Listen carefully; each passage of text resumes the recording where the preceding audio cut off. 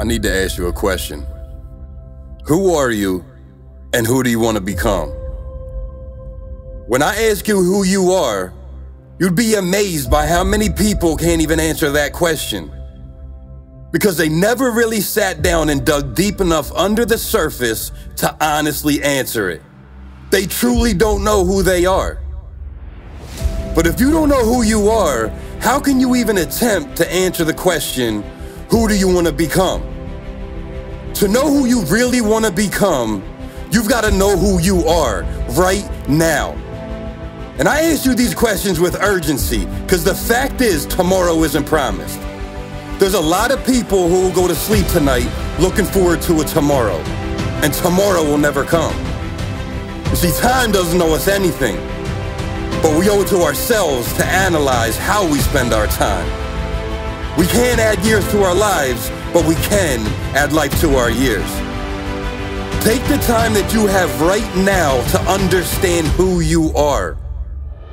When you can establish who you truly are right now, then and only then can you understand who you want to become. And who you want to become doesn't mean who anyone else wants you to become. You were put here on purpose and for a purpose, and that is what makes you unique. There's over 8 billion people on this earth and not one other is you.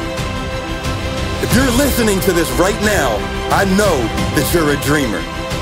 But the thing about dreamers is 99% of the people who have a dream go back to sleep with it. I need you to become part of the 1% of people in this world who become daydreamers. The 1%ers that grind day in and day out to manifest their dreams. You see, dreams are planted in our mind every day, but it's up to you to capture them. Goals and dreams don't come from Amazon. You can't get what you want to become in this life delivered to your door by Prime overnight. So I ask you, who do you want to become? You know in your gut who that person is.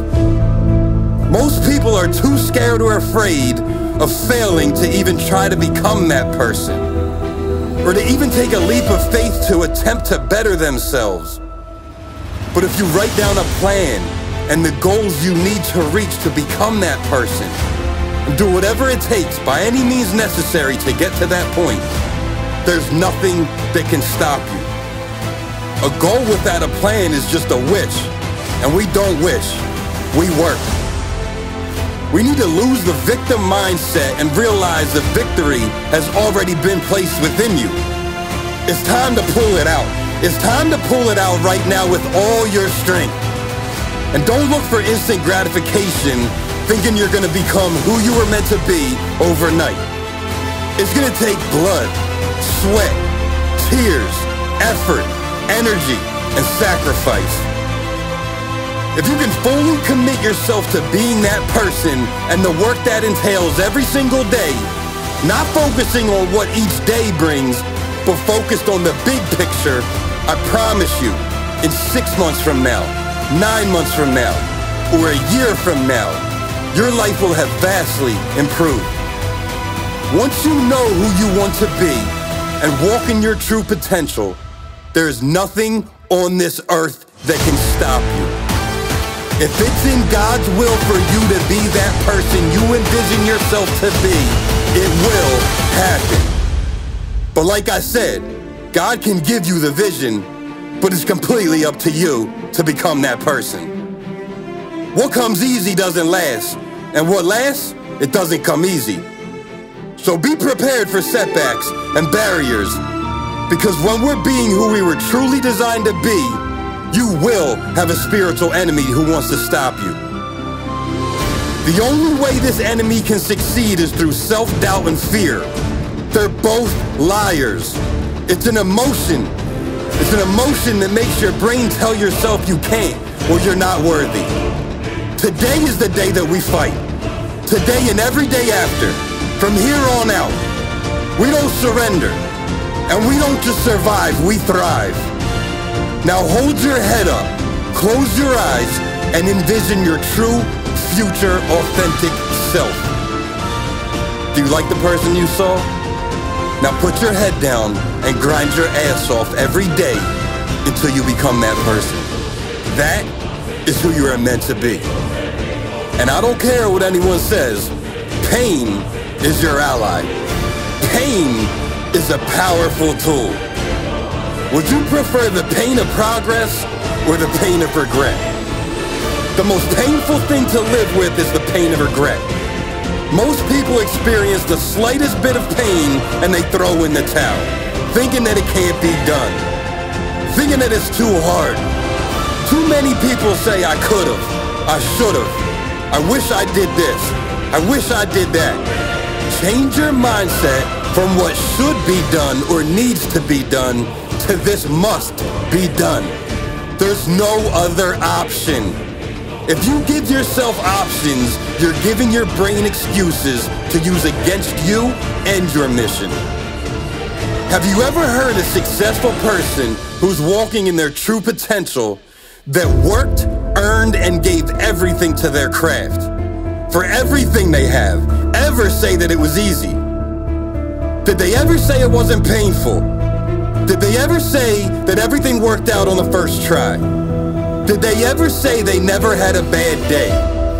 If they did, you're talking to the wrong people. You need to excuse yourself immediately because that's a damn lie.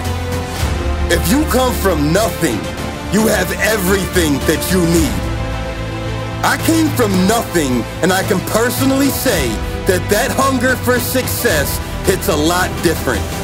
And not just the hunger to succeed, but the literal hunger pains from not even having a meal to feed yourself or to be able to feed your family.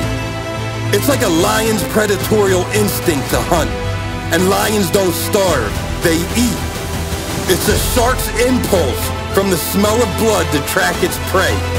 They don't starve, they eat. They eat or die. Pain is unavoidable. It's inescapable. It's going to happen no matter what. But pain comes with a choice. Haven't you ever heard the saying, growing pains? Pain is growth. Embrace it. Are you depressed? Me too. Are you upset? Me too.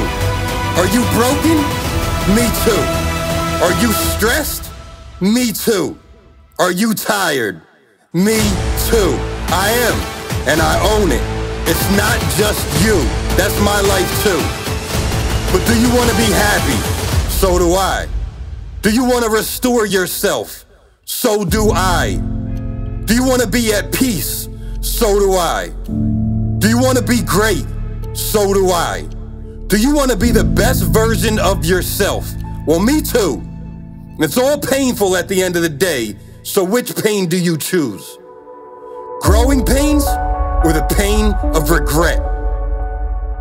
You know when your life becomes great? The moment that you decide it is. The moment you realize how great it is to even have breath in your lungs. You decide not to surrender to the negative self-talk and self-doubt. You decide to not give in to the pressure. You decide to not look for your answers outside of yourself because they're already inside of you. You decide by any means necessary to do you, but it's gotta be by you. Your actions, your efforts, and your attitude. That is what's in your control. I promise you that what you think may be a terrible life is someone else's dream life. No matter how bad you think things are, there's always someone who has it worse. So how long are we gonna complain? How long are we gonna talk about our problems and not do a damn thing about it? Time is the only thing on this earth that you cannot get back. Stop wasting it. Start making it count. Every day, every minute, every second. Your life is full of choices, and each choice we make has a different consequence. You need to make choices where the consequences actually improve your life. We've all made those bad decisions from time to time, and the outcome was obvious.